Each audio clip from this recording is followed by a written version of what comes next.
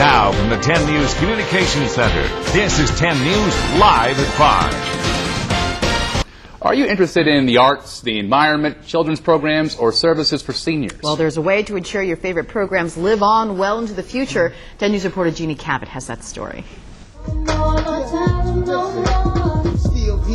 These are the sounds emanating from the new teen center at the Boys and Girls Club in Linda Vista.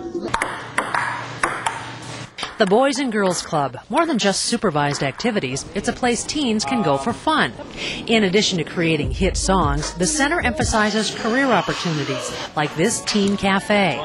The Boys and Girls Clubs have a long history in San Diego. Back in 1955, the Boys Club opened.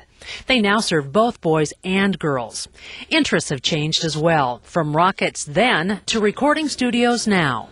We have athletics programs, nutrition and fitness programs, all sorts of things that we offer on a daily basis that money like this allows us to be able to provide. Todd Gutchow, a Poway software developer, announced he's donating $1 million to ensure the Boys and Girls Clubs are around to serve kids well into the future.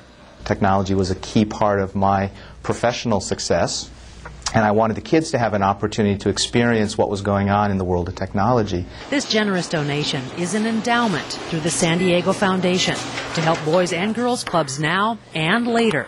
Now was a good time to step up and do an endowment gift to support something we both care deeply about, but to also tell other people or help convince other people that now is the right time to get involved in endowment giving. Now, you may not have $1 million to donate, but you can create your own legacy through an endowment. To find out more, you can log on to 10news.com and click on Seen on 10 News. There you'll find links to the San Diego Foundation and the Boys and Girls Clubs. $10 a year to belong to that club, and those kids get to use that recording equipment all by themselves. It's wonderful. Yes, it is. An endowment goes a long way. It sure does. All right, thanks so much, Thanks, Jeannie.